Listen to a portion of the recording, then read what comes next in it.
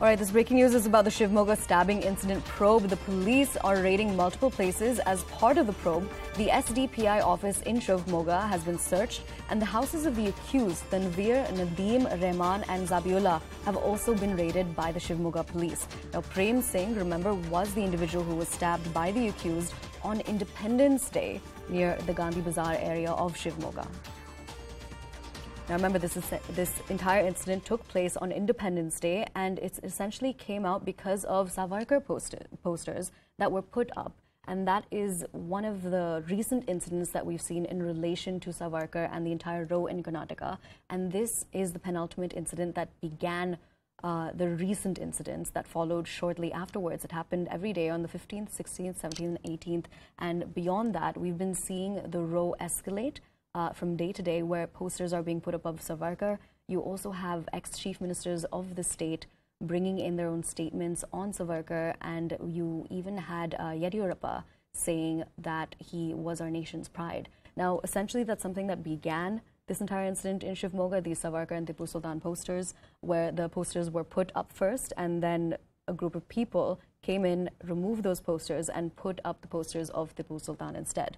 And that is when these clashes essentially took place. And in these clashes, that is where this individual, Prem Singh, was stabbed. And now the latest update on the police probe in this specific incident that took place on the 15th is that the police have raided multiple places as part of the probe. Now, specifically, one of the places that has been raided is the SDPI office, and located in Shivamogga. That's been searched.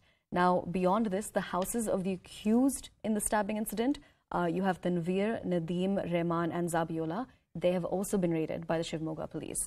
Now, I'm crossing over to my colleague Harish Obade to get us more details on this. Harish, essentially, we just went through what happened on August 15th related to the stabbing incident. Can you give us more details about the SDPI office link to this entire matter? Well, raids have happened at multiple places in Shivamogga yesterday. We do understand the local police who are investigating this particular case have searched the SDPI office in Shivamogga, apart from the houses and other establishments where these four accused were either residing or working.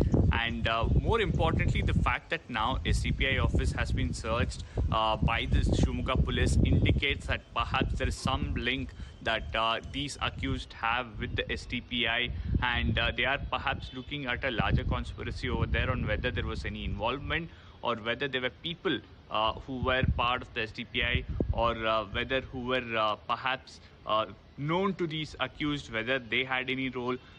This is a significant development in this probe that happened. Remember, Prem Singh was stabbed on August 15th, just after there was tension at AA circle over there in Shivamogga. And now that this search has happened yesterday, one would expect some more detail to trickle in today on whether the police over there in Shivamogga have found anything significant, and why they believe that a search was required at the SDPI office in Shivamogga. Remember, the BJP has been accusing the SDPI and PFI for being behind these clashes that took place in Shivamogga. In fact, SDPI came out and said, we have absolutely no role to play in this. The BJP is unnecessarily dragging our name, but a search at their office in Shivamogga perhaps now opens up a Pandora's box. We can expect the BJP to mount further pressure on SDPI. Absolutely. Now, essentially, the houses of the accused in this incident have been raided. The SDPI office has also been raided. Do we have any information about whether anything has been found? Well, this happened late last night. The police yet to give out on any detail on what they've found, why this raid took place. Was it because they believe that the organization was directly involved, or whether there were people in the organization who were helping these accused? That is not clear yet.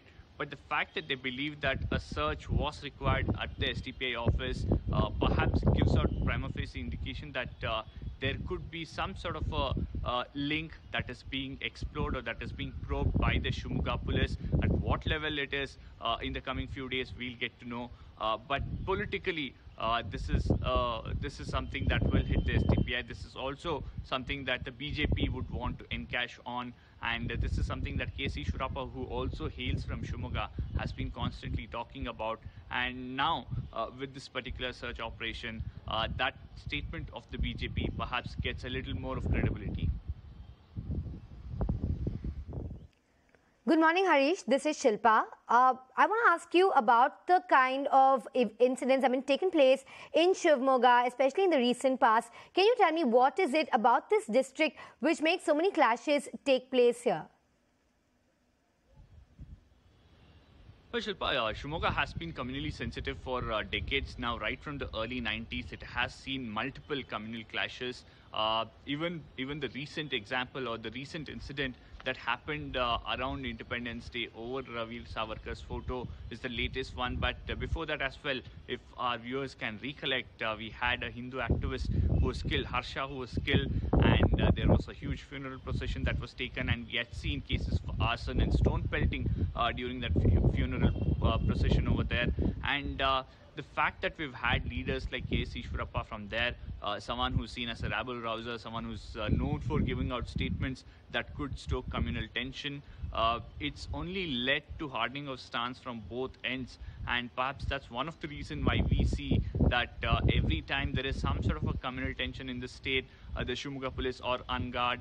They put up extra forces in Shivamogga to ensure that law and order doesn't become a problem. And that's also a bigger reason now that Shivamogga police, in fact, you had the ADGP who was in Shivamogga who said we've seen multiple incidents like these. We do not want it to repeat, and that's why we are looking at a possibility of confiscating properties of these people who are involved in these riots, involved in these communal clashes, because they do believe that it's repeated at alarming frequency, especially in Shivamogga, whether it was during the time of hijab protest that took place in January, February, or it's much later with Harsha's killing, or now over the Veer Savarkar road that's currently on in Karnataka. Thank you, Harish, for bringing us contextual information on that. But now